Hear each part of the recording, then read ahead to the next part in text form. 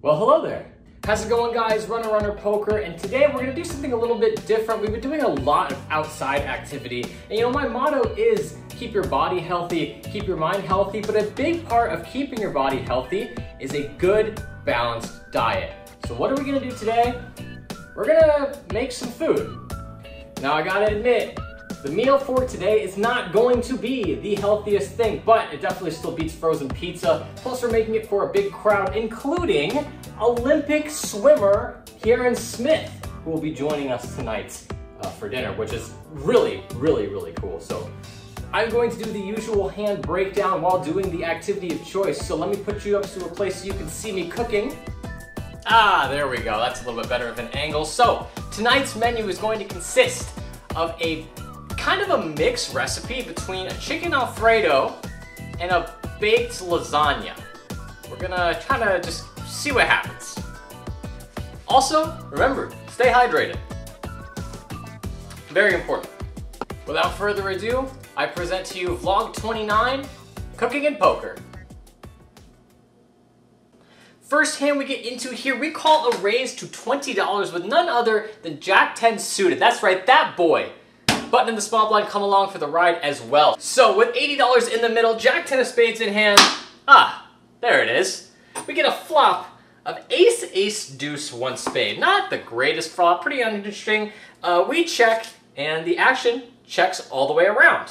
Interesting. The turn interests us a little bit more, as it's the four of spades. We pick up the flush draw. The PFR picks up where they left off and bets 30. We call with the flush draw before the button raises to 75. Pretty odd small raise size. Not really sure what to think about it. And that's what the pre-flop raiser thought, because they call. I call too, closing the action. Now, I know in this spot I've got a pretty easily dominated flush draw on a paired board, no less, but it's a good price, and there aren't like a ton of full houses that make sense, so if we do make our flush, there's a good chance we can get a lot of value against a dry ace that has trips, so I think it's a decent decision. None of that really all actually mattered though, because the river bricks out pretty hard. It's actually the four of clubs double pairing the board, so our decision is going to be pretty easy. We check to the button, who bets 250. That's a lot bigger than their bet before, so the PFR actually calls, which is interesting. And we have a pretty easy fold, so we let it go, and we actually get to see, I cut the footage a little too early, so we didn't get to see what the PFR had, but we got to see what the button had, and they somehow show ace-king for not 3-betting pre-flop. We're going to reference this player as seat 3 because we get into a lot of pots against them, and they're a really crazy player, super unpredictable, and they're one of the players that, if they have a hand they like, they're going to play it no matter what the price is, which is the type of player you want at your table. We're going to try to take advantage of the situation that we find ourselves in, looking down at ace-queen offsuit under the gun. There's a button straddle, and both the blinds have limped in. Now, players like seat 3 don't come around too often, so I'm going to try to make the most of it. I take the advantage here of just raising really large to $100. Unsurprisingly, seat 3 calls, and the rest of the field folds. So heads up, out of position with 230 in the middle against, I really don't even know what we're up against, to a pretty safe board that comes 6-6-4. Pretty safe board for us, so I attempt to bet $130, and seat 3 instantly shows us ace-10 of clubs and folds. It's going to be one of those days. We're going to go for double or nothing. This time we've got ace-king offsuit in the cutoff. It's limped to me, and honestly, I feel like the open size is pretty arbitrary to isolate seat 3, so I picked $75. Let's see what works. Seat 3 does make the call, and the rest of the field folds. So with $170 in the middle, we're going heads up against seat 3 to a board that's not nearly as kind to us this time. It's 5-7-8. Against an opponent like this, on a board like this, where this is just going to favor their range a lot more, we should probably be doing more checking and giving up, since we can just play bigger pots with our value hands and just kind of get rid of these. I think we just have to bluff less frequently to be profitable. So that's what we should do. Unfortunately, I decided to get a little sticky just to see if he's got something, and I bet 100, which I don't like at all. Unsurprisingly, they make the call. Turn card incoming, and it's a 10. Now, at the time, I thought this was a worse card than it really was, and that's kind of a common theme across my channel, I'm not gonna lie. I decided to check, and almost instantly, they bet $100. I don't really know what to make of that, but we're sitting with ace high against a player who almost has an uncapped range, and I mean, they could have anything on this board, so I just kind of fold. Interestingly though, our opponent chose us the Queen of Diamonds. Very interesting card for them to have here. They said that they had ace-queen and they were just betting because I checked, but I really want to hope it was queens. I don't know. What do you guys think? This is the time to get it back. That's right. We've got pocket kings, the Cowboys in the big blind, ready to go. It limps to us. We make it $80 to go to isolate C3. They call, but our isolation was actually unsuccessful, as the small blind wants to come along for the ride too. So, with $250 in the middle, multi-way, second to go, we get a very dynamic board of Jack, 10, ace. There's always an ace on the board when you've got pocket kings. Small blind checks, I exercise some pot control and check myself, and C3 checks. So, free turn card incoming, and it's the 9 of clubs. Small blind checks, and now we've got the nut flush draw, a gutter, and a pair. Time to go for the pot. We bet 150. Luckily, both players fold, and the pot's pushed toward us without really getting tangled in something sticky. Getting into the mix with some more interesting hands, we look down at 4-5 of hearts in the hijack, facing an early position raise to 20. Now, this is definitely on the looser side, but content was calling. We make the call. We end up going 4 ways to this flop to not half bad of a board. That comes king, 9, 8 with 2 hearts. We've got our flush draw.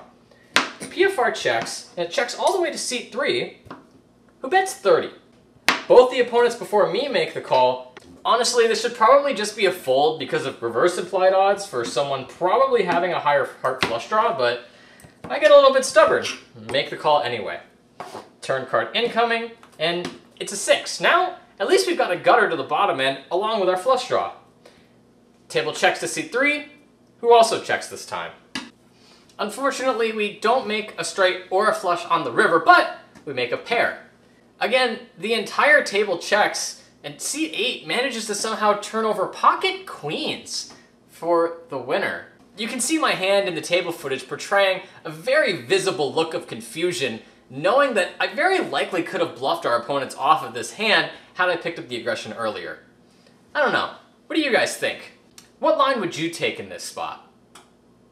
Okay, we're going to cover this hand real quick while I'm waiting for the water to boil for the pasta. Very exciting hand. We've got ace-queen offsuit, facing a button straddle and 2 limps. Sticking to the game plan once again, I make it 75 to go to try to isolate C3. Now, this does not go according to plan. C3 actually folds, and then the button straddler pushes for about 160 total. Folds back around to the second limper, who also sticks the rest of their money in. Now, it's definitely not much more for me to call, and we've got a good hand, so I toss in the chips, and we're going to go 3 ways to a full run-out. This button straddler actually shows a single 5, which either leads me to believe it's ace-5 or pocket 5, so we're flipping at the absolute worst, and then the limper doesn't choose to show until it's over. But we get a fantastic run-out of ace, king, deuce, jack, 8. So we show our hand with top pair, top kicker, the button straddler, mucks, because, you know, there's no hand with a 5 that they could beat us with. And then the limper, very reluctantly, you can't really see it in the video, but they turn over pocket 10s for flipping against them as well. So, feels good to win this all in, and we're back up just a little bit over where we started on the day. Water is just about at a boil. We've got some rotini pasta for the base. This says on the box here that we're going to need to boil it for 7 minutes. That's not what we're going to do. If you're going to bake pasta, you kind of pre-boil it for about half the time before it goes in the oven. So we're going to take a break. We've only got 1 more hand to cover. But before we do that, I'm going to kind of do the more labor-intensive part so that I can, you know, not split my attention. I'm going to boil the pasta. I'm going to sear the chicken. I'm going to put the broccoli in the microwave for only a minute. We're pre-steaming the broccoli in the microwave so that we can put it back into the oven, similar to how we're going to do the pasta. And then after all of that is in the oven and we're letting that melt for a little bit, I'll go over the last hand. Stay tuned, be patient, watch the montage.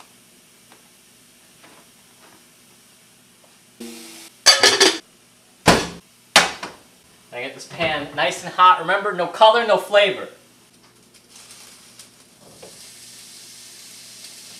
Some of this. Y'all don't know what this is. This is called magic dust. You're not allowed to know the recipe, but it's really good. If you don't have a strainer, this is about what you can do. No steam burns, no steam burns. Please, no steam burns. Okay, doing good. Okay, that was pretty successful. Not gonna lie. In with the chicken. Very good. Now, Alfredo sauce.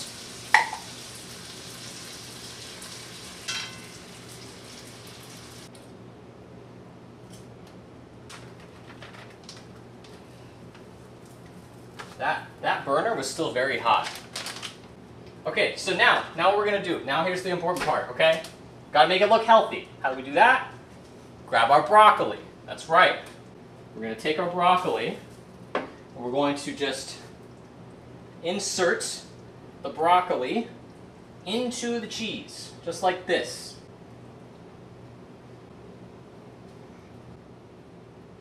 There we go. Okay, now, this in the oven for however long you think it needs. So, I said dinner was going to be at 6:30, it's 6:25, and that needs at least 10 minutes. So, expert planning and timing and all that.